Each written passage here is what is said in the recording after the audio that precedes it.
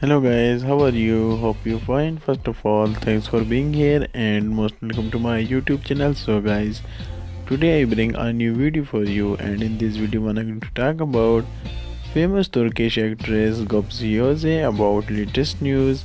So guys, don't get bored and don't skip the video. Watch till to end. If guys you haven't like, comment and subscribe my channel guys, please firstly subscribe my channel for latest updates. So guys, let's start our video. Gupse Özay found the new Bariş Arduç. Gupse Özay played with her lover Bariş Arduç in the movie Zeliha, in which she wrote and portrayed Zeliha the handsome Axel Bonfil, chosen by Bariş Arduç instead of Bariş Arduç in the sequel of the movie Zeliha to draw attention to his resemblance to his beloved.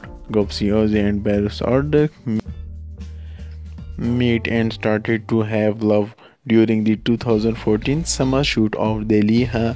Bariş Arduç catch the fame with this movie and made a big break with the TV series Rent Love. However, Arduç did not take part in Zeliha 2, which will be released on January 12, which was written, played and directed by her lover Gupse Özay.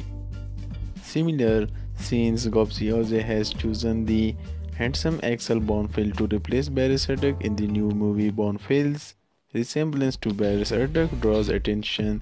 The young actress, like Bariş Arduç, went to the camera with a naked top and gave images. The scenes are in the foreground in the trailer of the movie.